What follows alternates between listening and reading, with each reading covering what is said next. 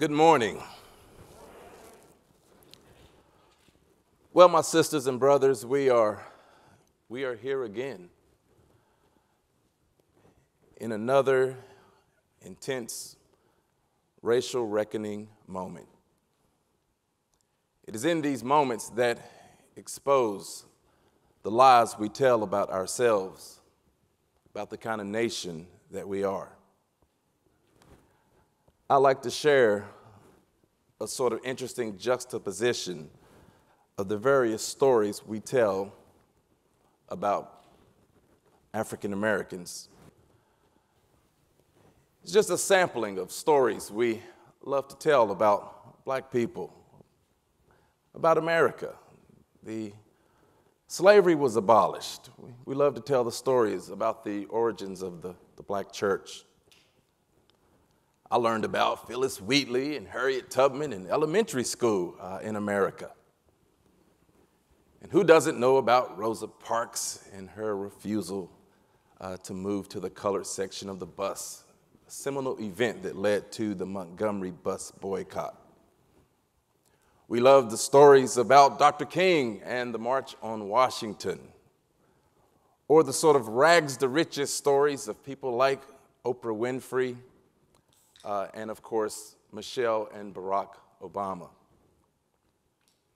But there are stories we do not tell.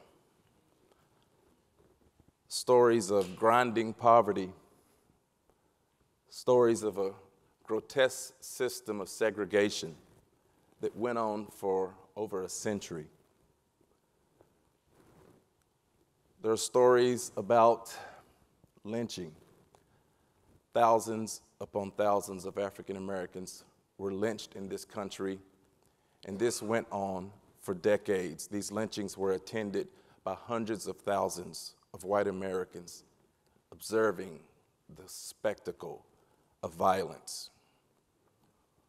Or what black person does not feel terror at the sight of those blue lights in their rearview mirror? Stories of an African American woman being arrested one day and dead the next. Or how the spectacle of death hangs over us. In every era, on every turn, there is pain, trauma, and nihilism. That's the part of the black story we often don't like to give voice to. So the black faith tradition tries to do an array of things, whether it is inspiring compassion, goodness, understanding, whether it is helping us to grapple with deep questions of meaning as we try to make sense of centuries of grinding racism.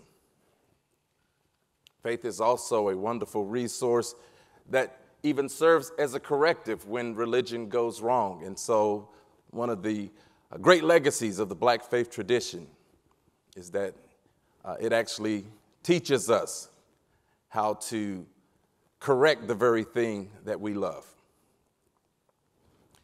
And so I sort of describe black faith as a dance with hope and despair.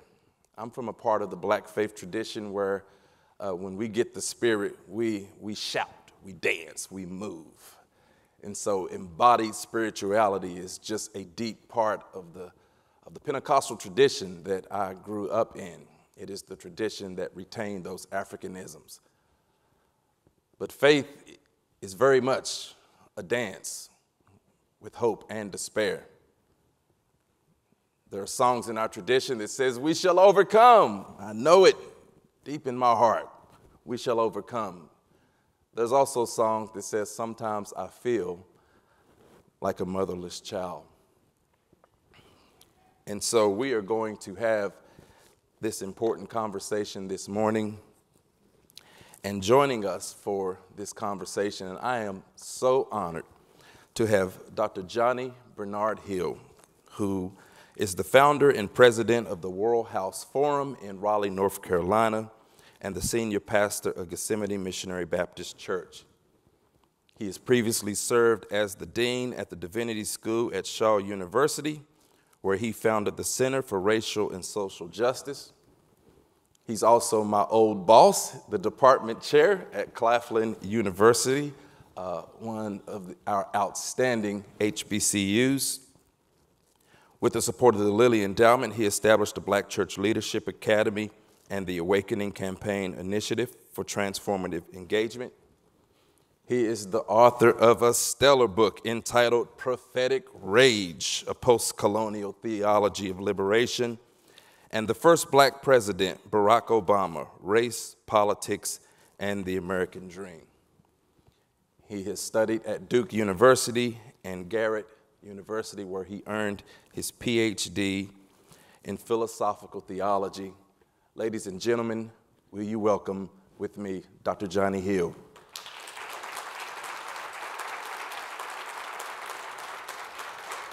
And after Dr. Johnny Hill presents, Sheila Wise Rose will join us virtually. She holds a master's degree in counseling and hails from Boston.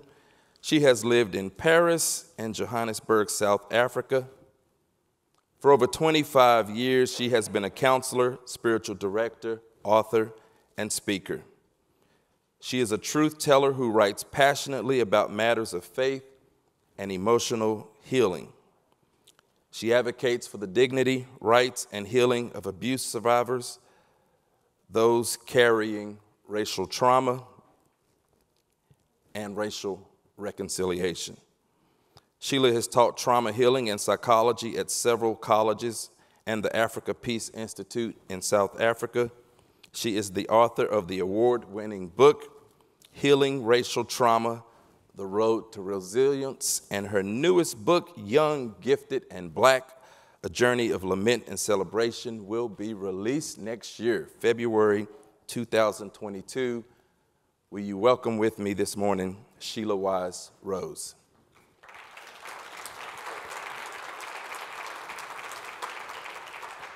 So here's how the rest of this first hour is going to go. They're going to be brief 10 to 12-minute presentations, beginning with Dr. Hill, followed by Sheila Wise Rose, and then I will circle back around and present on nihilism as well. There will be a musical interlude, and then we're going to have a conversation that you will have an opportunity to engage in as well. So put on your seat belts and take a deep breath and go with us on this journey. Thank you.